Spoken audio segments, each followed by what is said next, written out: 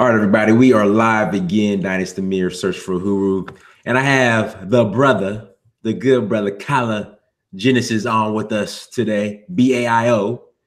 And tonight's topic is do not bring your misery and your poverty mindset, your struggle fetish to Africa. Leave your struggle fetish in America, okay? Or wherever you're at. Do not bring it to Africa, for goodness sake.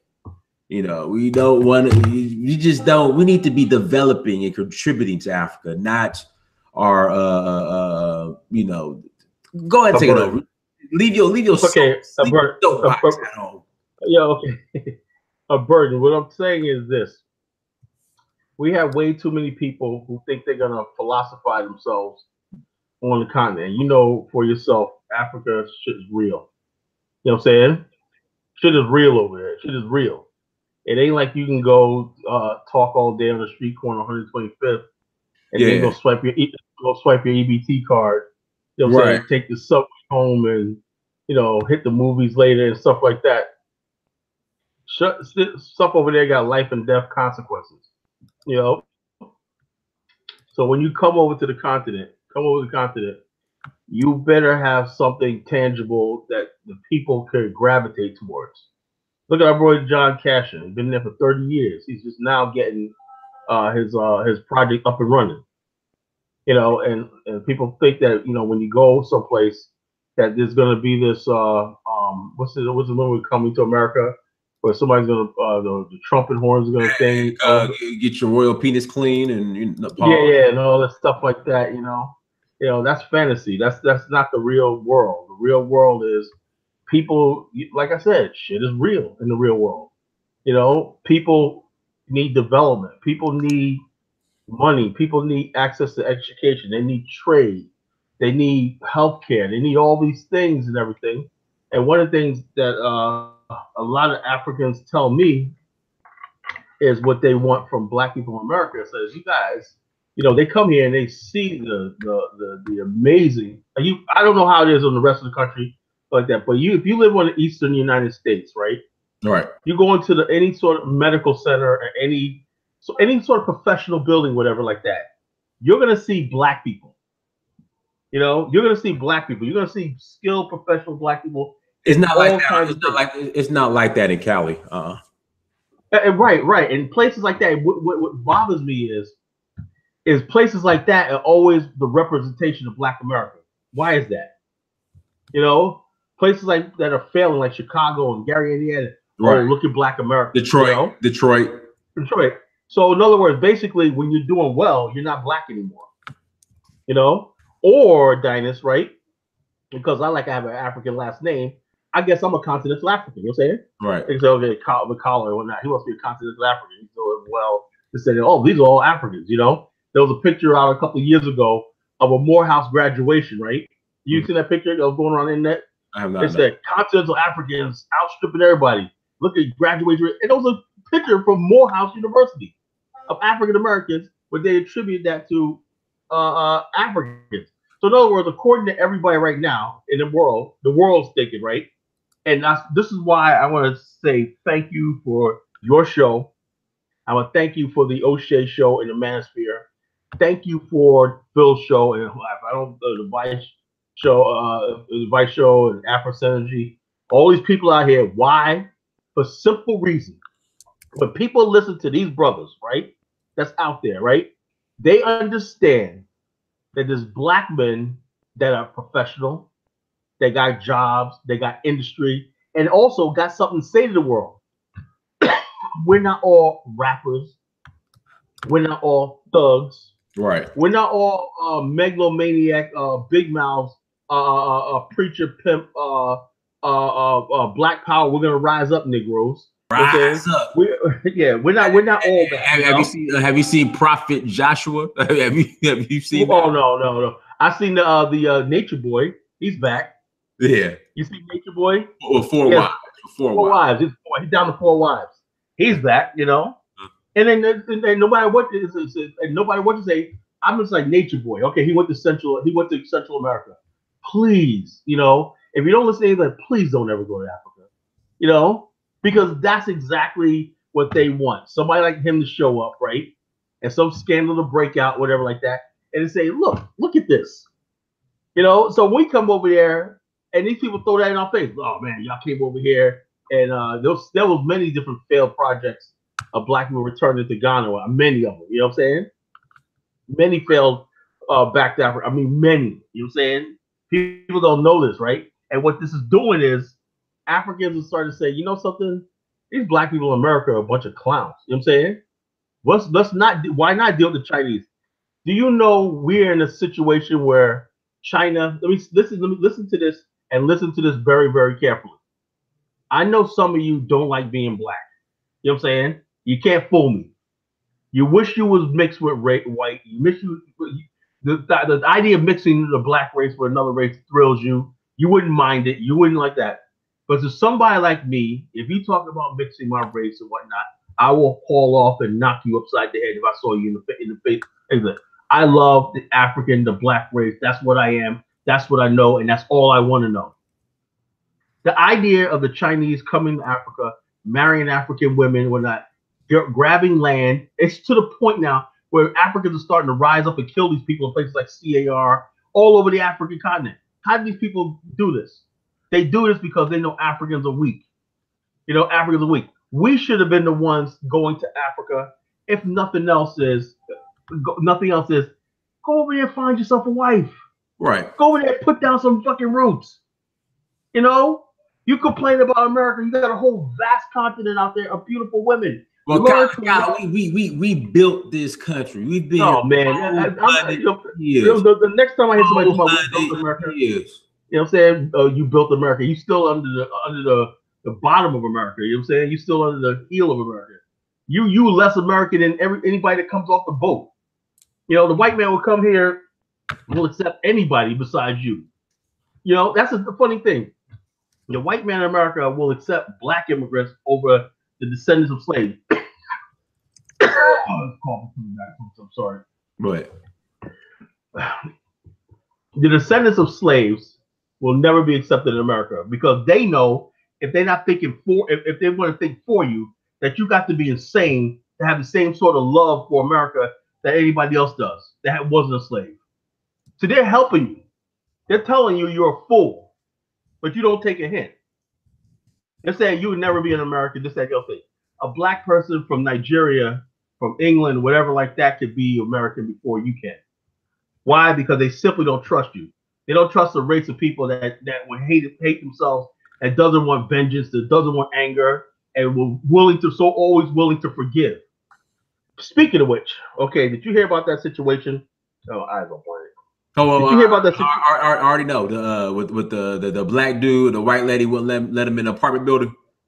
Yeah, and now this opportunist, right? Right. He's all over the internet talking about go subscribe to my YouTube and my Facebook. And, yo, I should have known. I should know. I wouldn't even be surprised if this was a setup, you know? So he's going around telling everybody, forgive her, it's a learning experience, all this kind of freaking nonsense, you know?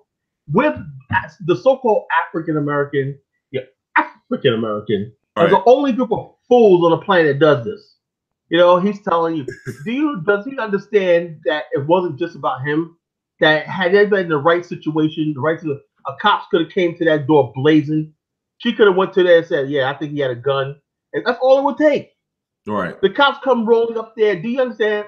Now, unless it was all a setup. He went straight into forgive. Because he's trying to reach out to that. I want to meet with her. That Negro. Let's all get along. It's 2 months before election.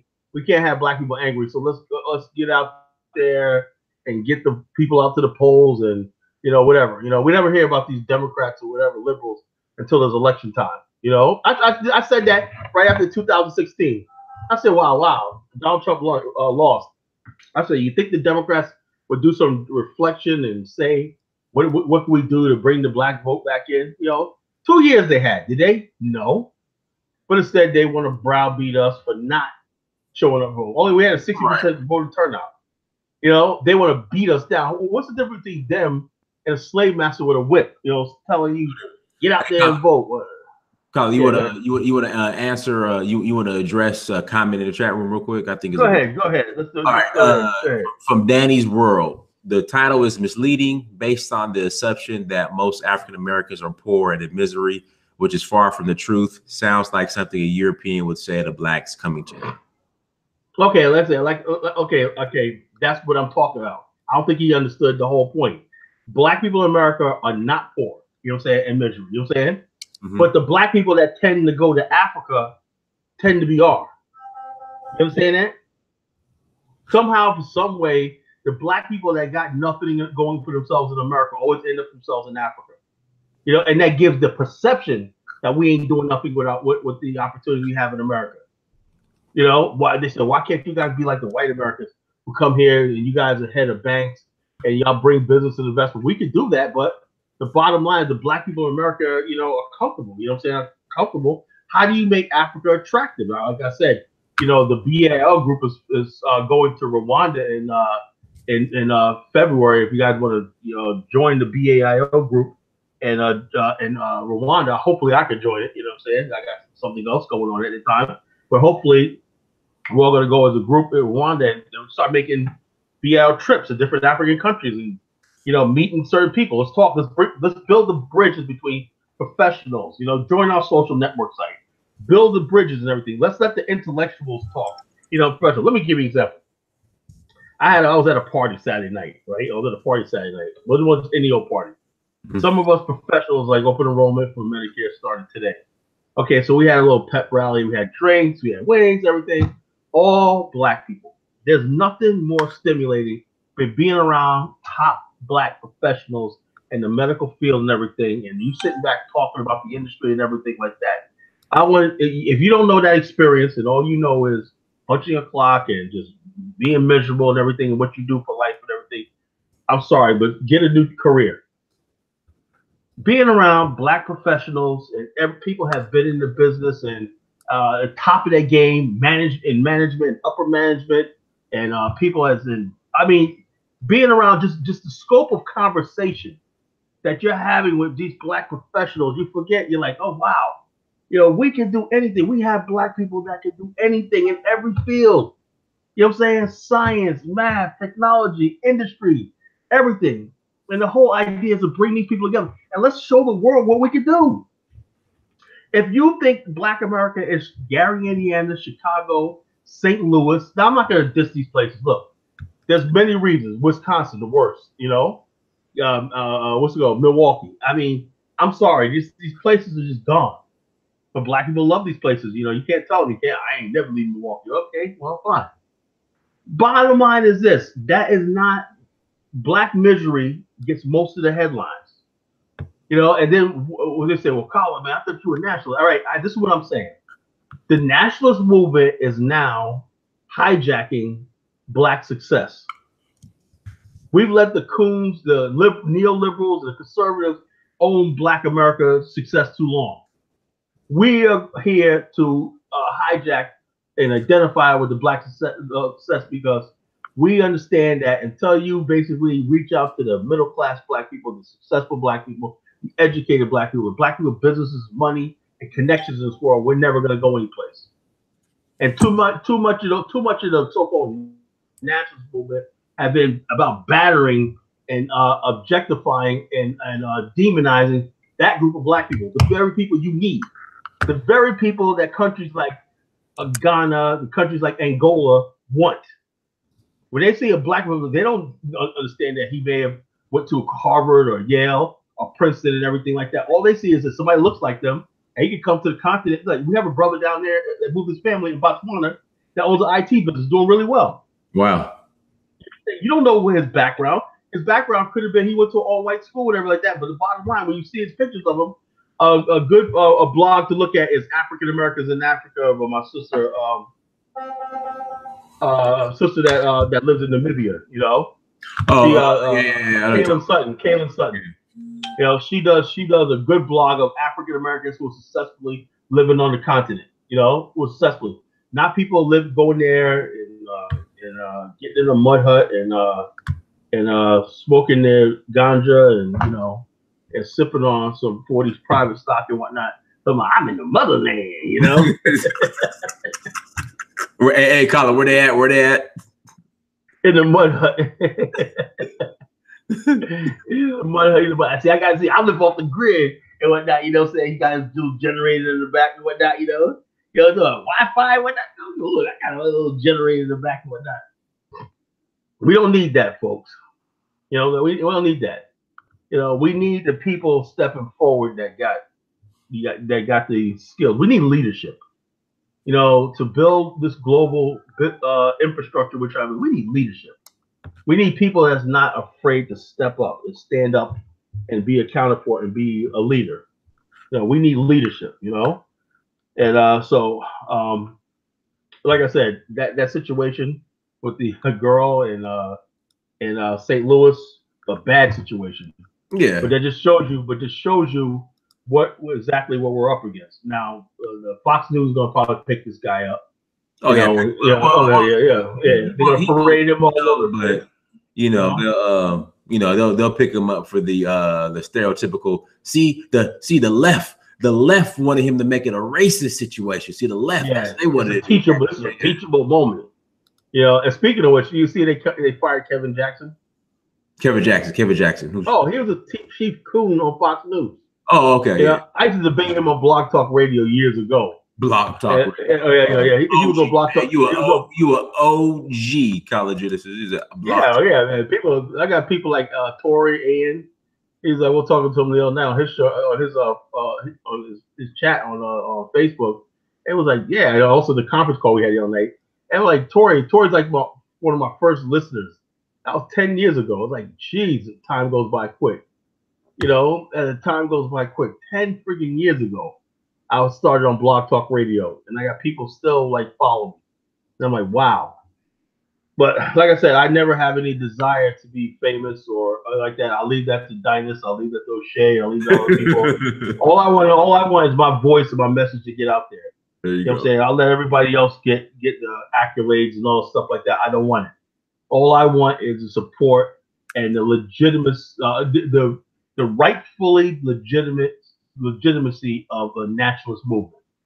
I think it's high time. I seen the thing the other day where 50 Cent was on MSNBC. One the guy that always plays rap music in his MSNBC show. He's always playing rap music. Whatever. Yeah, I barely watch cable TV, bro. Yeah, but anyway, he had 50 Cent up there giving political analysis. And I'm saying to myself, okay, 50 got a good show, stars, #1 album in the club, and stuff like that. I mean, okay, he makes money, vitamin water, this, that, thing, right? But he's on the show, and they're asking him about Donald Trump, Kanye, and everything like that. And my point about him is this. This is what's going on. This is what's going on in a nutshell. What they're doing is this. If you are an entertainer, or you're anybody as an entertainer, you are basically black. They want to make sure that you they know where you stand as far as Donald Trump. Not because they really care about you. It's just the fact of the matter is this. If you are a black entertainer, if you want to be invited to the red carpet parties and stuff like that, it's really sad to tell you the truth. Think about it. It's really sad. You got all that money, right? You got all that money, but you probably be suicidal if you don't get an after party. You think about it. If you don't get invited to one award show, you are that friggin' sad. It's that sad. You can't just say like a white man says, like Frank Sinatra, I did it my way. Right. And there's no part. If I don't show up, there's no party. Let's see. Shout out to Kofi O Newton for the super chat. I got a couple super chat questions. I'll ask them both, and then you could address them. Okay, good. First one: does Kanye West need to be in Africa? Second question is: Ghana's government has announced modernization plans for Accra and other cities, and given the job to Dr. Lou Thai Ker, master planner of Singapore. I know you're very big on Singapore, Kala, to take the job. What's Kala's view on that? I'm all for it. Okay. first of all, before we can have modernization, you have to have modernization of land laws.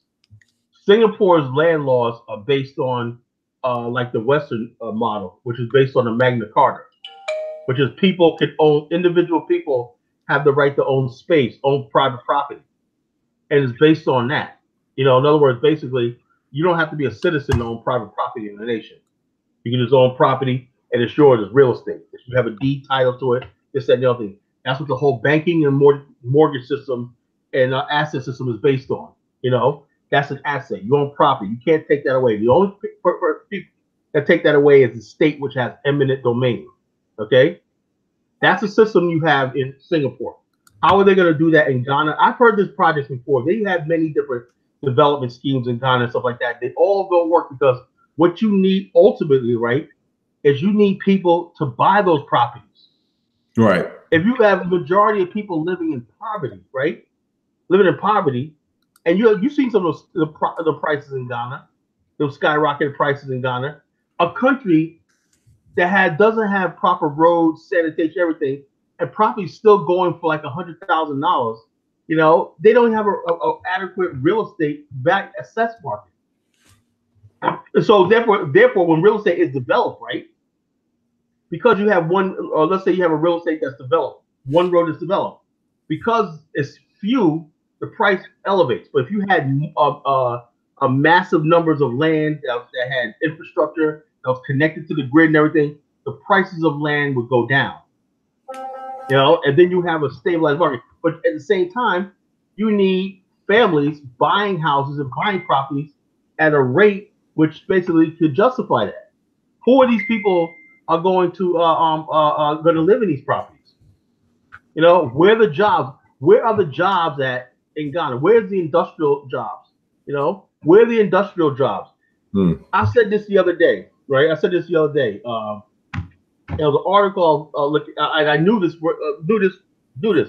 So I listened to this article online the other day. They said that in Ghana and a lot of countries in Africa, it's the Chinese. You know, I think it was your thing when you was in Ivory Coast. Well, you know, the Chinese are the ones that do the shipping and the importing and the exporting. You know. Yeah, well, it's not done by us. No. Yeah, it's done by the Chinese. That right there, not being able to control, not having the centralized shipping and logistics infrastructure, right? That's like almost like 30 to 40% of your revenue right there. If you don't control that, and you're relying on other people's time schedule where they can supply you with a ship, when they can ship stuff like that, and you don't have your own shipping because one, you can't afford a ship, or two, you can't even have a ship on contract. You can't even contract a ship. What if Ghana and Nigeria got together and said, we're going to contract Acme Shipping out of China to ship goods back and forth between Ghana and Nigeria and Cameroon and on the whole Gulf area of West Africa, right? But it would have to take all those governments together, say, okay, we want a synchronized shipping platform. What you'll have is the shipping rates will go down. You know what I'm saying? It'll increase trade in between these two countries. Nigeria could ship goods to whatever Ghana has excess of, they can ship to Nigeria. Whatever Nigeria has excess of, they can ship to Ghana. You will create millionaires overnight, new millionaires overnight. And that booming economy will create a middle class. Real quick, somebody brought up a great point. In fact, shout out to everybody in the chat room. Please hit that like button as you come to the chat room. We have 176 people watching, only 58 likes. Please hit that like button. The purpose of these land laws, you know, especially in Ghana, as far as you can't own, it's a lease state, not a freehold state. Right. They didn't want non-Ghanaians buying up all the land. What are your thoughts on that? Okay, you know? My whole thing is this. Now, at the same time, you see what's going on in China. The Chinese Chinese don't care about owning the land, but they're up in northern Ghana illegally mining. They just want the gold out of there, right? The only people that's hurting are maybe a Nigerian businessman who might be a property developer, somebody from the Ivory Coast that might be a property developer. The only people that's going to hurt really is another African. You know what I'm saying? Because on the whole, you don't have these foreigners trying to buy up land. That's a part. It's all about them practicing tribalism and this nonsense about spirituality and the land possesses spirits and that's my ancestors. All this stuff, all this backward stuff that's going to keep Africa forever underdeveloped. The only people that Africans that hurts is fellow Africans, and particularly African Americans, who might want to buy land or whatever like that.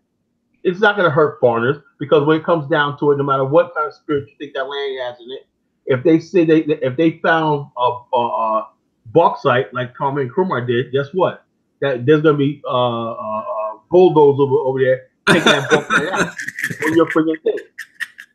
So people go back and forth for me, but you got to check with the elder and the spirits and all stuff like that. Let there be some gold on that land. You know what I'm saying? Right. And see how fast that goes out the door.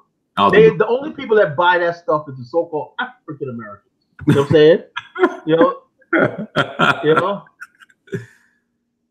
So the bottom line is just like you can't be a sucker when you come to New York. The first thing they tell you is don't be a sucker. Africans got game like you don't believe. You know what I'm saying? They got game like you don't believe. You know what I'm saying? Don't be a sucker. Don't be a fool. And that's what they think of us. We're just a bunch of fools. We're ignorant. We're stupid. We're gullible. We believe anything they say. Somebody said ancestral land should not be sold. Yeah, I was going to read that. What are your thoughts on that? I don't know what the hell that. Well, first of all, what does he mean? Should not be sold. Ancestral land should not be sold. I don't. I mean, some people don't even know what they're talking about. Respect African traditionals. Okay. Well, why don't you tell Africans to respect African traditions? You know what I'm saying? That's the first thing you want to do. Tell Africans is what's up with Rwanda? Everything is good with Rwanda. Rwanda is a model country. And let me tell you something right now, right? They said this. They call this the success test or the Singapore test, the Israel test, and now the Rwanda test, right? Ask a person what they think about a successful nation, and I'll tell you everything about that person right there. You say Singapore. Well, Lee Kuan Yew was a dictator. Singapore is definitely the people not happy. Blah blah blah blah blah blah. Right? What do you think about Israel? Well, the Palestinians. Blah blah blah blah blah blah. What do you think about Rwanda? Oh no, see Paul Kagame. Blah blah blah. The Congo and other. Blah, blah. Oh, let's see, another successful country. What do you think about Norway? I don't know much about them, but they're successful. Blah blah blah blah blah blah blah blah blah blah blah blah. Oh, what do you think about Australia? Oh, the indigenous people of Australia. Blah blah blah blah. The bottom line is this: negative people do not like successful nations. Right. When you got miserable people flocking to your country, woe unto you, beware. You know what I'm saying? Woe unto you, beware. When you got these misery merchants who are on the African continent, when they wanted to send on the African continent because that's what happened in South Africa, that's what's happening in Ghana. All these countries are turning into hellholes, even Liberia when that, because you got these misery merchants returning from the United States who got no ideas, no money, no insight, no anything other than bitching and complaining and causing strife, causing all this kind of nonsense. And this is why countries are they. I'm almost scared to approach African countries and talk about African Americans. Why? Because they say, well, damn, man, y'all sitting here, and I remember you watched the show Black Without Borders, right? You're right. One good thing about that show was it would show Black people successful in South Africa. Right. You know what I'm saying? Not everybody is going to be successful. Not everybody's going to be successful, but you got to have those sort of Black people that can go there and build something as leadership, that everybody else could gravitate towards. And so, so this is what we had in South Africa, Blacks Without Borders. When people saw Blacks Without Borders, that's what led us up to where we are right now. It hasn't been fast enough, right?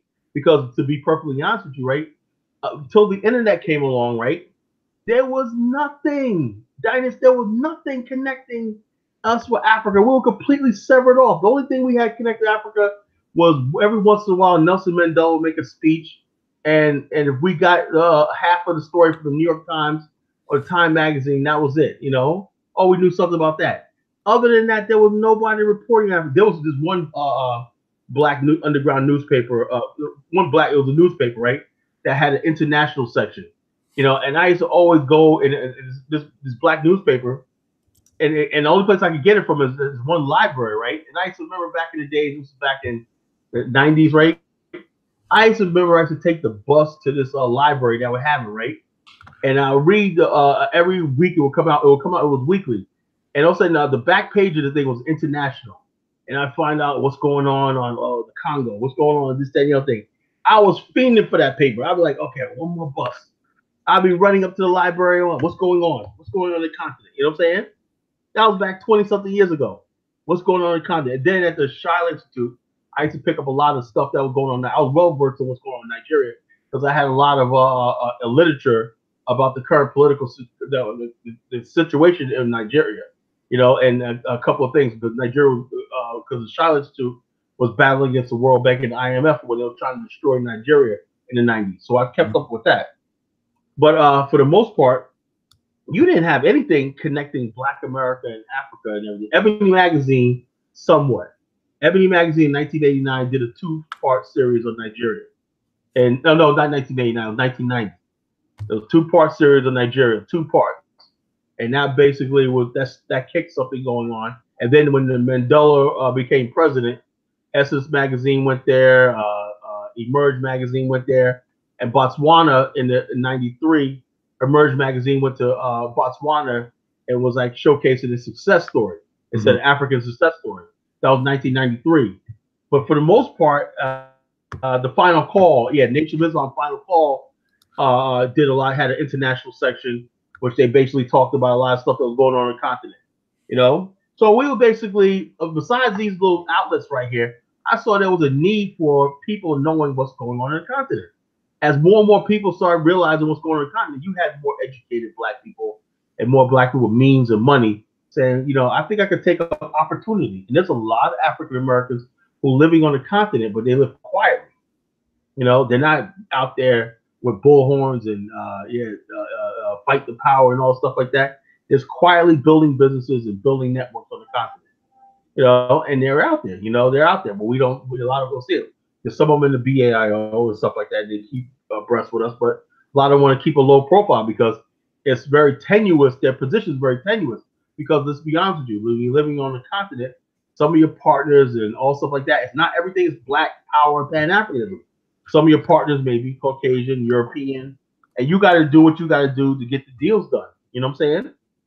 And so we understand that, you know, so we want to be that sort of organization where we understand people have to do what they have to do to you know.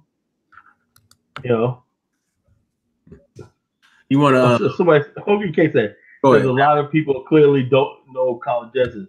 Guys, this is actually the improved version. What the hell is he talking? Why are everybody coming at me sideways and whatnot, you know? God, my fan club. Kala Thanos. My fan club, man. What would I do without him? But we're gonna speak on the do you want to speak on the Kanye going to Africa situation or? Oh yeah. Like I said, don't be a sucker. You know what I'm saying? Right. Museveni is using Kanye. Same thing with the president of Ghana and everything. Kanye did good. He should have left it at Trump. You know, I can deal with that. When you start going to the African continent, then I got something to say. He just basically elevated Museveni. You know what I'm saying? You know what I'm saying? A rogue thug who basically almost killed Bobby Wine. You know what I'm saying? And changed the constitution. You saw that riot they had in Parliament, right? Right. The whole Parliament broke down into an outright riot because this fool changed the constitution to allow himself to run for president again. You know, the guy has no years. Uganda has an 86% youth unemployment rate. Any place else on this earth, right here, they'd be burning down the city. You know what I'm saying? But his military is brutally putting down people. Same thing is going on in Congo right now.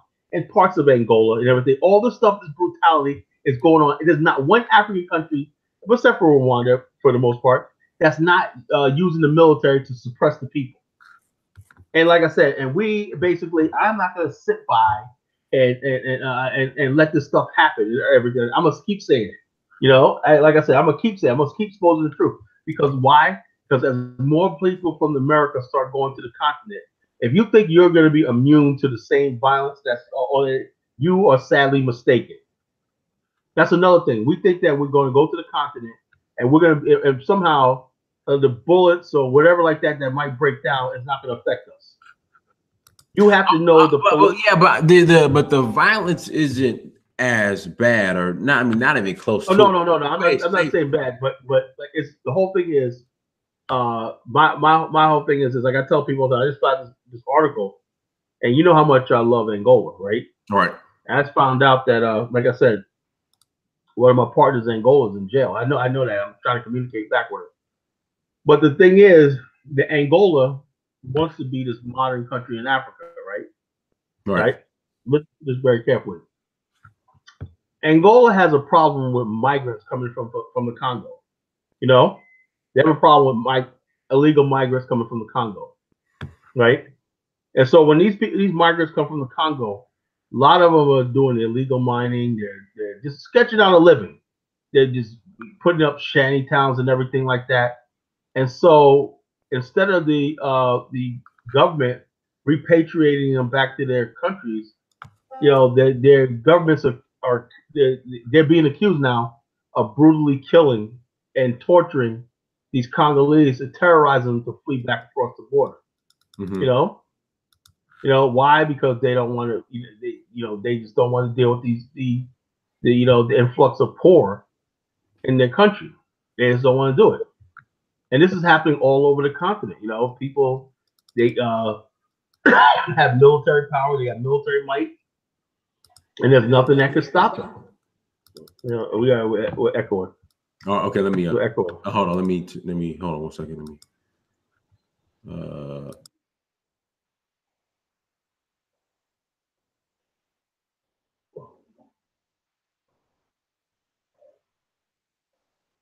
Carla, you go ahead, Carla. Oh yeah, okay. So my point of the matter is, when we go to the continent, we have to be sure about our position and what we are and and we have to be able to defend ourselves and protect our life and everything like that, And we have to go over there with the idea, make it clear, this is what we're going, this is what we can build, this is what we're capable of. This is what we're capable of. And once that happens and everything, people know that we can build medical systems, we can build infrastructure, we could build IT systems, we could build whatever you want to build, we could build. We could build. We have the people that could build. If the right environment is there, we could do whatever the Chinese do pretty much. We could do everything, and we could bring those things to bear. Then you're in the position of, okay, you could say what you want, but you cannot go over to the continent and not contribute. And I always tell people all the time, I said, when you travel to the continent, what kind of insurance do you carry? I don't know about that. Do you understand that if you, God forbid, go there and let's say you get bitten by and people don't realize this, West Africa has deadly snakes. You get bitten by a snake and they got to rush you to ER and trauma unit, right? That costs money. The hospital's on the bill for that, and okay, you're on the next plane, and how do you get that? How do you pay that bill off? How do you pay that hospital bill off? Did you bring in insurance? No. I don't think they. If you have you ever had a situation, Dinus, where you've seen somebody basically skip out on a medical bill in Africa? I don't know. Some people don't talk about, but the reason why I know about this topic is because I know in Liberia, it's hard for even a person who lives there to see a doctor. Doctors don't get paid. Nurses are uncaring and completely unprofessional. JFK Memorial Hospital in Liberia, they say, is a death trap, And so I'm saying to myself, people don't think about that when they when they talk about going overseas, especially to a developing country. Okay, well, what kind of medical insurance are you carrying? What if you die over there? You heard about that guy that used to do the shows for Brazil, the black man frustrated. Charles Merchant. He passed. Yeah, okay. Do you know that he died there? Right, he had no insurance, right? Yeah, there was a GoFundMe to get him up there. there. There was a GoFundMe to get him up there. You see what I'm talking about? People don't think about these things when they say, "Oh, yeah, I'm going to the continent. I'm going here. I'm traveling here, and everything like that." You know. Now, I'm sure if it was a European country, a rich European country, they probably would have funded his body being transferred back. You know what I'm saying? But I think everyone should have a life insurance policy, the minimum. That has nothing to do with going to Africa or not. You should have. Right. You should have a what's it called? Yeah. You should have a life insurance policy, and you should have traveler's insurance policy. You can traveler's insurance is a period certain. Let's say you want to go for 90 days, you can get a 90-day policy.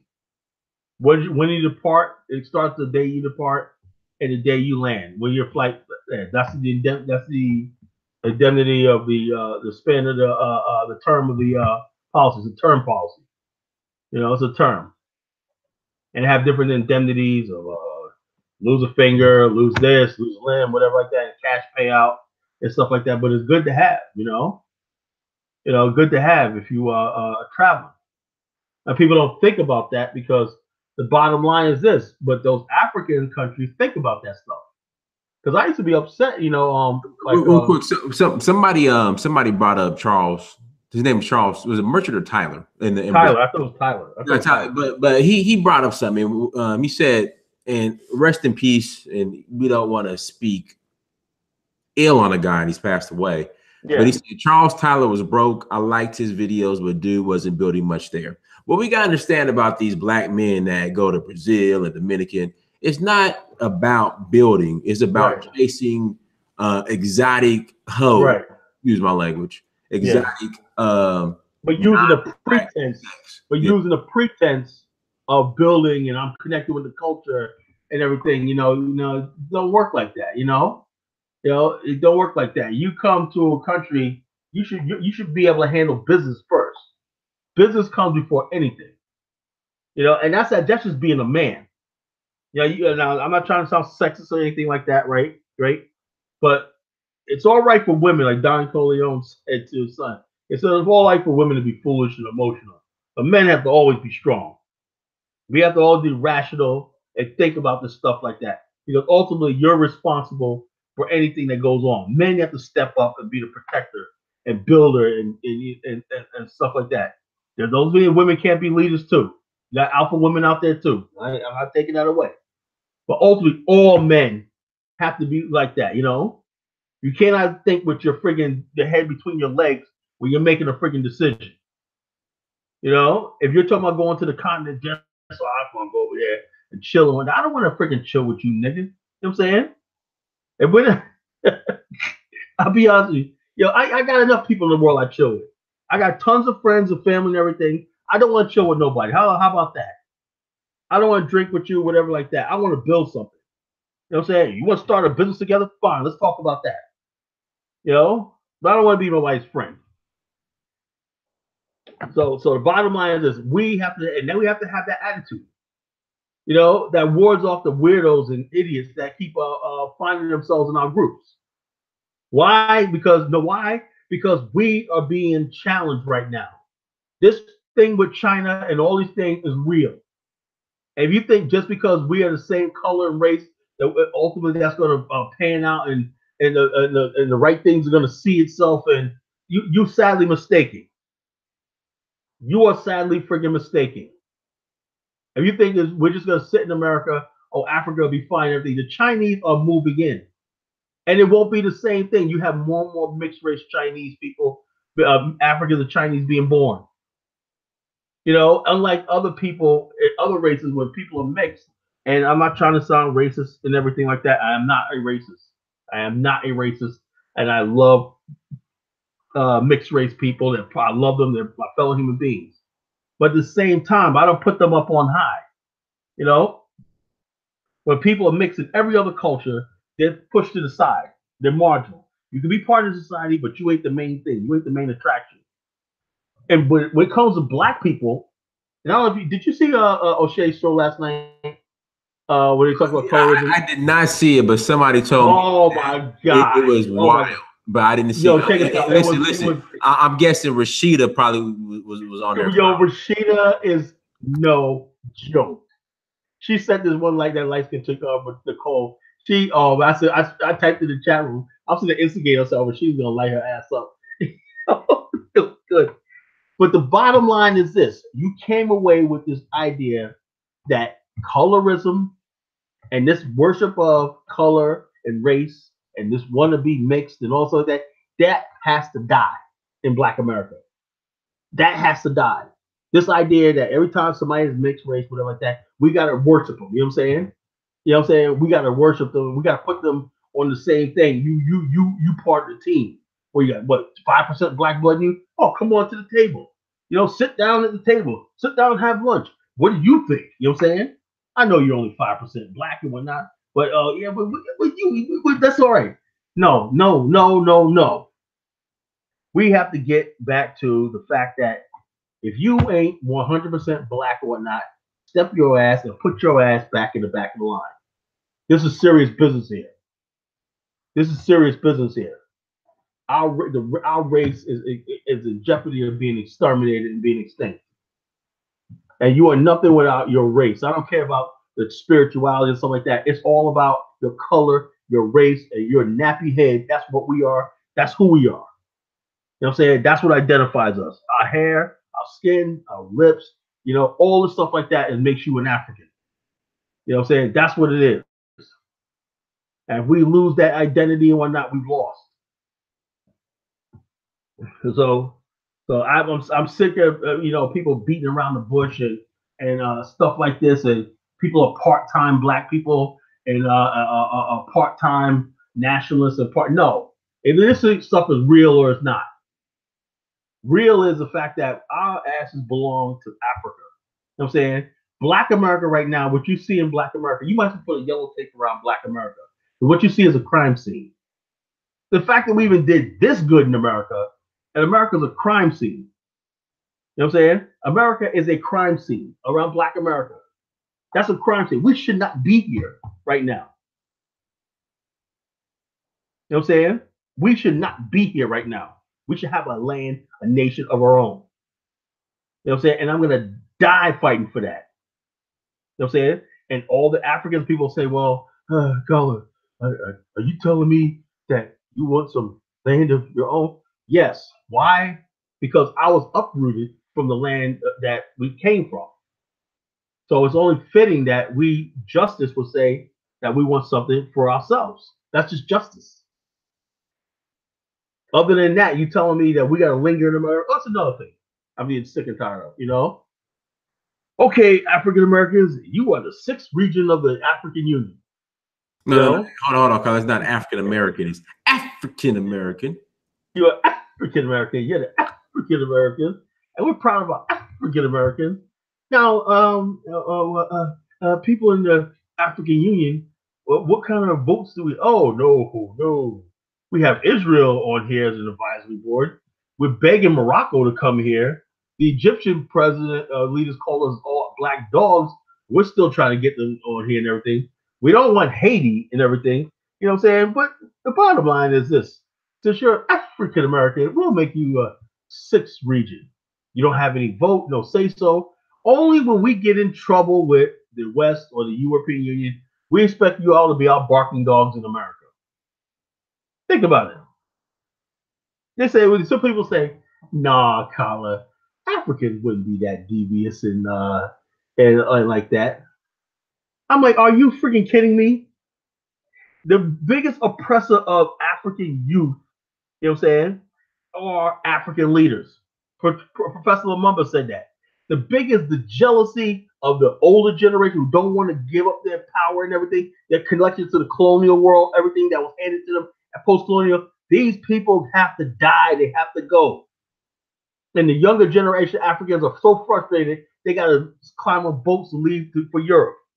See, I'm telling it like it is. I'm not telling you any fairy tales. College Genesis tells it like it is. I don't tell you. I don't come to peel apples with a little switchblade. I take a friggin' double bladed axe and I cut the damn apple tree down and slice it up in pieces. That's what I do. Bottom line is this: the same thing in America, same thing like this. The microphone and the cameras are always shining in some Negro's face who the white man, the white media still has a thing for because they control the media. But you notice how these same people, you never see them online. You'll never see them online. You have what's our two chunky friends, Roland Martin and Steve Jason Whitlock, right? They're having a big debate. You know what I'm saying? Yeah, that's gonna be the biggest. I hate saying the word coon. Yeah, and I hate saying it. Coon fest. Okay, but the thing is, what are they going to debate about? You know, why are white or wheat subs when they order vanilla or chocolate ice cream, cherry or strawberries on the cheesecake? What the heck are these two guys going to debate about? Are we gonna fry the chicken? Are we gonna or bake it? Bake it. Yeah, or fried or baked. You know what I'm saying? Mm-hmm. I think Roland Martin will go with the fried. Jason Whitlock is like a baked chicken type of brother. Yeah, he a baked chicken. You know, it's ridiculous. You know, it's ridiculous. You know, it's just utter ridiculous. And let me talk about Kanye. Okay, let me talk about Kanye. And people are like, oh, here we go. You support Kanye? No, I don't. But I do support one thing. I believe a real man has a right to his opinions. May not always agree with him. He has a right to his opinions. I can't get over how they're trying to boy and son Kanye West, right? Right. Michael Eric Dyson says, well, Kanye's a fool, blah, blah, blah, blah, blah. Let's talk about Michael Eric Dyson. It's time for us to bury this. So Michael, what's the show he's on with the racist Jewish guy that was saying nigga and talking all greasy about black women? What do you call Bill Maher? Bill Maher. Mm-hmm. So now Michael expects us to boycott and let Kanye go because he's hanging out with the racists in the White House. But he was making all types of excuses and explaining for Bill Maher just so he could get a job on his show. Just so he could get a spot. I invited Michael Eric Dyson on the show. Michael Eric Dyson, nothing but a mulatto, we're not confused Negro. You know what I'm saying? And not only that, Michael Eric Dyson came on the scene as a neoliberal. He comes up there, he came on the scene attacking Bill Cosby and defending gangster rappers. And he was going to be the one that defended Pookies and Ray Rays, you know? Yeah, he be killing me with that. Well, you know, brother, see, on the east side of the LBC, oh yeah, brother, see, that's how we gonna get our justice through the east, you know, with the rap lyrics, and it's just, shut up. He's a cornball. And anyway, he comes up on the stage. See, brother, see how we go. See, Michael Eric Dyson, brother. See how we gonna get our justice, brother. Is we gotta take the east side of the LBC with the Warren G. We gonna get our justice, brother. If anybody, the internet, because the internet is his worst enemy. Because I was tearing him up for years. I wrote this blog called Revenge of the Nerds, right? And I ate him to pieces. That was back in 2008. I got to start putting some of my old blogs back up there so people can see it. You know, I just used to come out of nowhere. Anyway, Michael A. Dyson went up defending Lil Wayne, David Bannon. Remember how bad David Bannon used to be with the gangster rap lyrics and all that? He appeared in Congress with David Bannon, and I think it was Bobby Rush who said, look, man, you know, you guys, I appreciate what you're doing. He said, but what your music you're talking about is the dregs of freaking society. I'm like, wow. So Michael L. Jackson looked at it and looked freaking stupid. You're up there talking about, oh yeah, defending rap lyrics and everything. The rap lyrics at the time, my brother, was not even political. These guys were nothing political. It was all about getting money, getting paid, getting murdering, killing, and all sorts of that. And this guy Michael Eric Dyson was defending it. misogyny, rape, selling drugs and drugging women, all the stuff like this. Michael Eric Dyson co-signed, and then he said he gives up and says we can't abandon our gay brothers and sisters. I was like, what the hell is this nigga talking about? Gay brothers and sisters, they're part of the struggle now too, and all this kind of stuff like that. And then he starts attacking the Nation of Islam. Michael Eric Dyson attacking the Nation of Islam, attacking black patriarchy. You know what I'm saying? His main target was Bill Cosby. And he was Michael Eric Dyson is one of the main reasons why Bill Cosby fell, because he would not let off on this. Bill Cosby this, Bill Cosby that. He's a patriarch and all kind of nonsense and everything. But now he's on here talking about Lil Wayne. Let's talk about T.I. too. T.I. people don't realize this. Remember when T.I. got into that beef where I guess his crew was battling Ludacris crew, and they all this idiot showed up with guns and everything, that thing. And he's like, we're gonna handle our business and everything. And there's a shootout, whatever like that. T.I. was facing 30 years in jail, right? I remember he was under house arrest, right? And he was like, yo, too much is given, much is required. And he's basically that was for the gun charges. No, that's for the gun charge. Yeah, the gun charge, right? Yeah, I don't think he had a beef with Ludacris. That was the but it was at the concert. But he was caught with guns. It was at a concert, at his house, I think. No, it was after a concert. It was in a parking lot. It was at a parking lot, as I recall. You know what I'm saying? It was some beef between his boys and some of Ludacris people, something like that. Anyway, but the bottom line is this: T.I. was facing 30 years. How did he get off? He talked. He talked. He snitched. They said these gangster rappers always talk about don't snitch. T.I. snitched. And then his wife went out there and was messing with fucking Floyd Mayweather. So, and then T.I., I don't know if you're going to go see this, Dynasty, right? He made a trap museum. No, I'm not going to see that shit. Check it out. Inside a trap museum, get this, is a scale exhibit with Gucci with bricks of cocaine and makes bricks of cocaine and everything. Right. And I was so disappointed that Jay Morris was in there. A trap museum. But this is what I understand. Like, they just cannot let that shit go. That's like me. I don't understand it. I don't know if somebody paid them to do that. Back in college when I was running White Hose, I do a me, OJ Simpson, we do a ex running back White Hole chasing convention museum situation. Like, Negroes, like I told you, Dennis, some people don't want to turn a new life over. You know what I'm saying?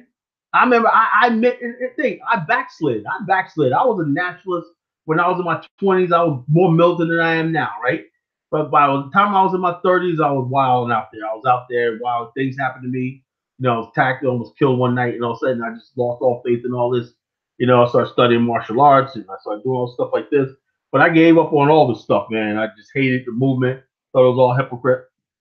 It wasn't until 2006, 12 years ago, 2006, when I got on the internet, right? And I started saying, and I was battling, I was just going through so much in my life. I said, look, I got to return to what I know.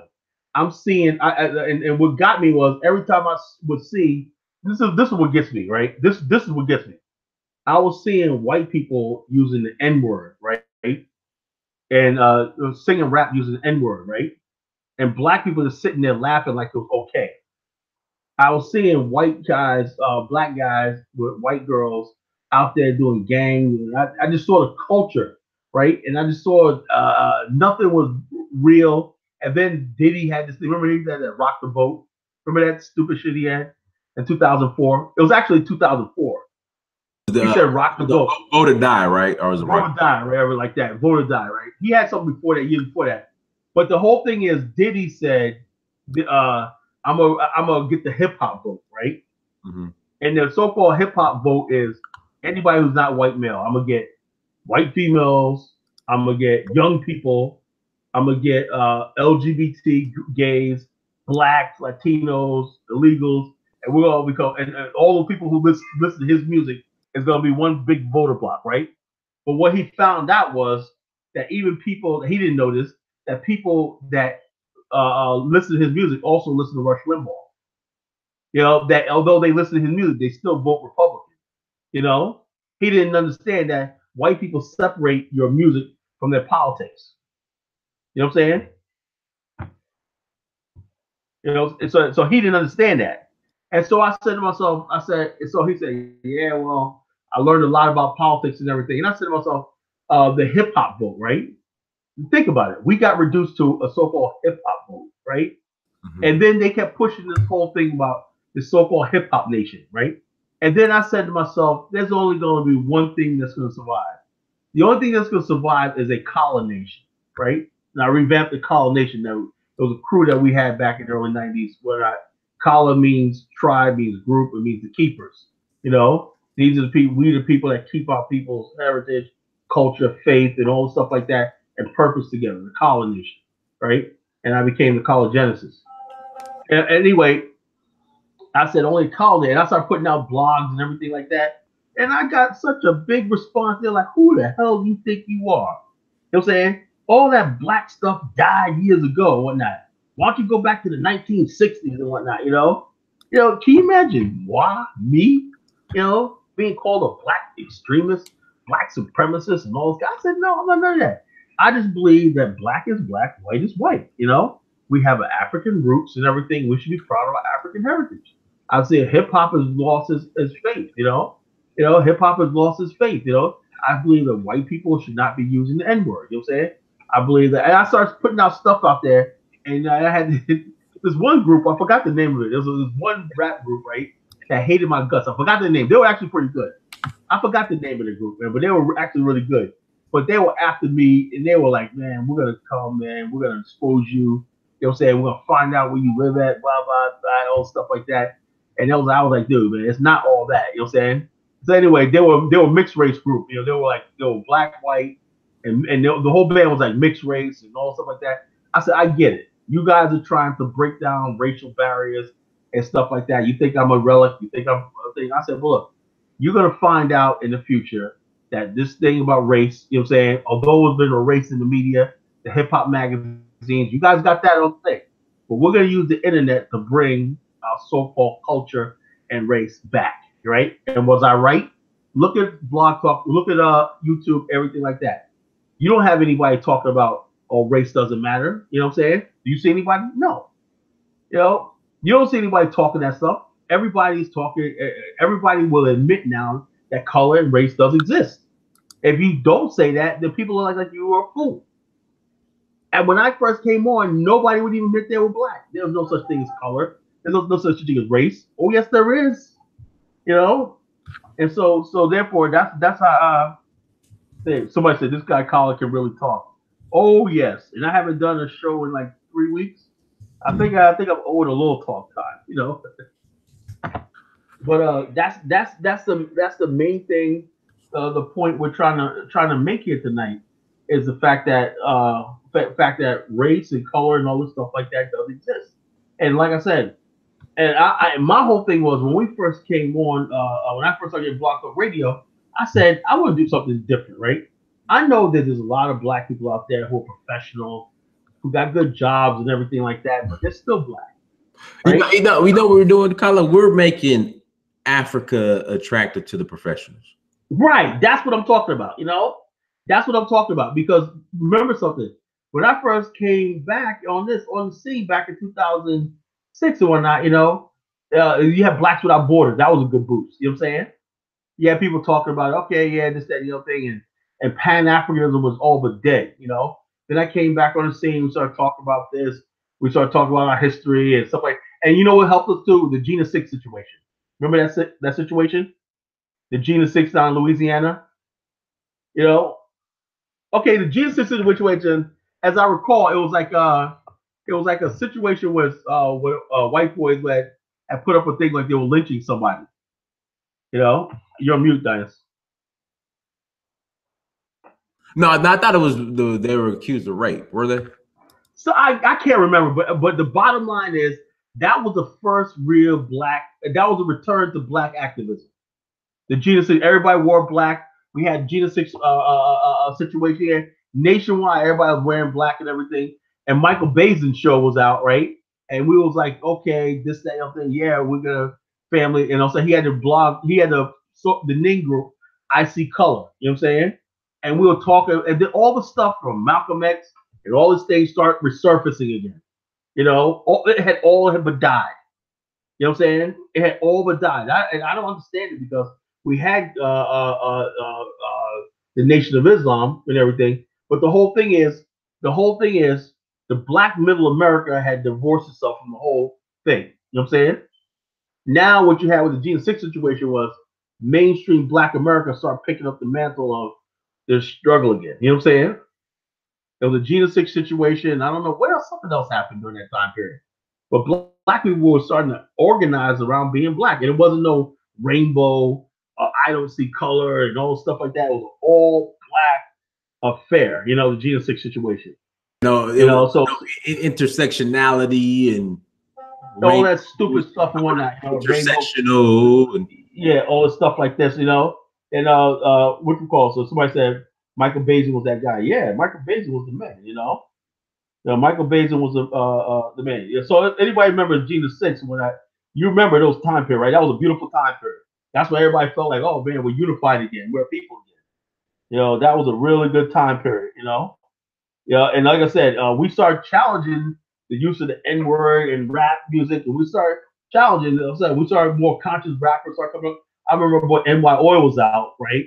He had a song called "Y'all Should Be Lit." You ever heard that song? NY Oil. NY Oil. Nah, that sounds like some underground situation. Oh, yeah. His name is Kim Sharpton on Facebook. I think you're friends with him on Facebook. But he used to be with the rap group UMCs out of Staten Island. You know, but he had a thing called NY Oil. You know, y'all should be lynched. When I look it up, man, that was a good song. Man. That was the underground song of 2006. You know what I'm saying? That was the underground. He basically called out 50 Cent. He called out Jim Jones. He called out all. He used their faces. Called them all out. So y'all nothing but a bunch of coons, Sambos, all that. And oh my God, man. You know, and I put out a couple blogs called the Neo Minstrel Age, you know? And we started basically just clowning these rappers. They started cleaning this stuff up a little bit, you know? You know? Yeah, I wish black people stop using the N-word. You know what I'm saying? Yes, I would. Somebody said politically, yeah. Wish black people stop using the N-word because it's debasing and degrading. You know? Louis Rell said NYO was nice. Yeah, NYO is my boy. That's my boy. That's my boy right there. That's my brother with another mother, man. He's down in Georgia. He's living down in Augusta, Georgia right now. He does pickleball. He promotes that pickleball game. You know, I don't know what pickleball is, but whatever it is big in that part of South Carolina and Georgia, and that's what he's promoting right now. But his song "Y'all Should Be Lynched" that was the anthem of like the neo black nationalist movement, and so therefore, like I said, morphed into long-term neo black nationalism is we want a nation state of our own in Africa. But we believe we're a nation within a nation in America. We should build our community as a collective, as people, as stuff like that. In other words, we're responsible for each other in America. We're responsible for it. And bottom line is, people who talk about murdering other black people who talk about, hey, you are nothing but a race traitor. You know, you are nothing but a traitor. You talk about murdering other black people. You talk about killing black people. You talk about selling us drugs. You're talking about putting our sisters out there on the street, pimping our sisters. If you're showing up with our sisters with a leash around their neck, you are not my brother. You are my enemy. You know what I'm saying? And you just pray that we live in a country where I can't get away with doing what I want to do. You know, just you be thankful for that. That's what you ought to thank America for. Because if we was in our own land, you Negroes would not last. You know what I'm saying? There will be nothing protecting you. And Colin, they know that. That's why they do everything. Of course they know that. They want things the way they are right here because they know they can get away with murder in America. You know, they know they can get away with murder in America. They can get away with misogynizing our women, abusing our women, sexualizing our children. You know what I'm saying? Selling the brothers drugs and breaking our brothers' spirits and whatnot. We have this thing where we got black men who like preying on other black men, breaking their spirits. It's like we're animals, like we're in competition for whatever crumbs the white man leaves us and all kind of nonsense. But all that stuff is going to change. Carl, I was going to say we got about 10 more minutes. Oh, no problem, no problem. I appreciate you letting me go this long. Oh no problem, no problem, brother. You know, I just gotta. But this is a good show coming back. Oh yeah, brother. You know, I think we made our point. We made our point. The bottom line is the new nationalist movement. If you let me tell you something, join the Black African Infrastructure. I think we put the old URL up as BIO African with a K.org, African.org, or do you use the other one, BAIO African5.new.com? Join our social network. Be around Black people who are professionals who got stuff going on, rebuilding. We do conference calls every once a week or stuff like that. We're really doing a community meetup. We have a meetup coming in New York on the 26th. We're taking a planned group trip to Rwanda next year. We'd like people to join us on that. You know what I'm saying? We're doing stuff like that. If you don't want to have nothing, if you don't want nothing, you have to ask and demand. You know what I'm saying? We see a whole continent out there. I want to know, we say, this is what we could do. This is what we could have. This is what we want. Tell me who's going to step up and tell us no. And when those who we identify the ones who say no, we're going to say, what the heck give you the right to say no?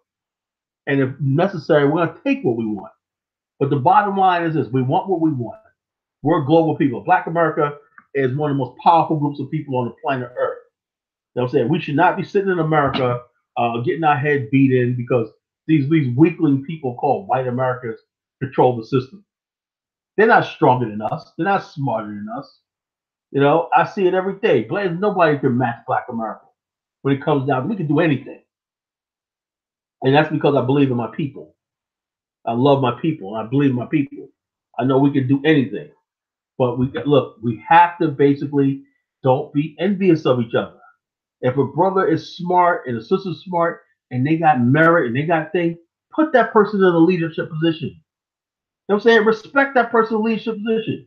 Respect the fact that that person and you love what you're trying to do and you got the same end game that you're all going to benefit. You know what I'm saying? When he wins, you win. You know what I'm saying? We got to stop being jealous of the successful Black people in our community. You know what I'm saying? We're going to need millionaires and billionaires, investors and bankers and all these other people that can move and shake and do things like that. We need those Black people. We got to make them feel that they're part of the nationalist movement too. We can't isolate everybody. That's why I don't agree with socialism. Oh, we don't need socialism because rich people. Blah, blah, blah, blah, blah. I don't give a damn. If a person's rich, he's a billionaire, and he's part of my nation. He could be a trillionaire for all I care. But he's part of what I am. You know what I'm saying? He's part of me. We're part of the same entity. You know? So I don't believe in classism. Classism and all the stuff like that is something Europeans created to keep themselves fighting with each other. We don't have that, you know? So all these people are here. Let me see if I can get some couple shouts before I end it. Shout out thank you, brother. You know what I'm saying? Hojin K, yeah. I guess thank you. That's your friend, Hojin K. That's your friend. Yeah. And what you call political chick? I love female Alicia. Yeah, Rwanda. You can't say nothing about Paul Kagame because the good percentage. They have the largest number of females in parliament in any other country in the world. So you can't say that's a discrimination against women. You know, Sao Tome. Yeah, Ville and Sao Tome is a beautiful island. The island of Sao Tome was, and I think was once Fernando Po. The history of Fernando Po is connected to Liberian history of the Kru tribe that used to go migrate there. And then, Fernando Po is now called Bioko. But that's beautiful islands and thing. A lot of islands are deserted because the Spanish used to use that as trading posts and everything. Tremendous real estate opportunity. The whole African continent could be, I don't even want to talk about it. But you sit in America and everything, but we're going to find our way how to build Africa. And the bottom line is all this nonsense that we go through, unnecessary nonsense is going to disappear. Let's see. Danny's World said it'd be nice to see your show. We talk about how we can help build that. We do that. Toast Beach, Streets, Reality, or Trap. Yep. Love the Lace 41. South Tome is a perfect island. Special group of developed. Yeah, South Tome is a beautiful country island. I agree with you. Hey, Colin, we're gonna have to. All right. I don't know what's wrong with this. Hold on 1 second. Let me this damn webcams been acting up. But anyways, what I was gonna say, we're gonna have to do another show before I go to Senegal next week. So Okay, well, Wednesday. You want to do a show Wednesday night? We can. well, no. Okay, I'm sorry. We need to do a show. Man, something's wrong. My hold on one second. Let me just unplug this. Something's wrong. Blur. My camera situation. I'm over. Yeah, if you want to do I leave Monday of next week to go to Senegal. Okay, let you want to do a show on either Wednesday, 2 days from now, or Saturday.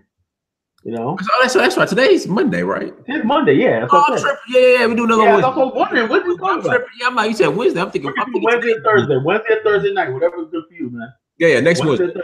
Thursday. Wednesday night's good. We'll be back here on Wednesday night. Same bat time, same bat channel. You know. Yeah. So everyone, thank you so much for joining us.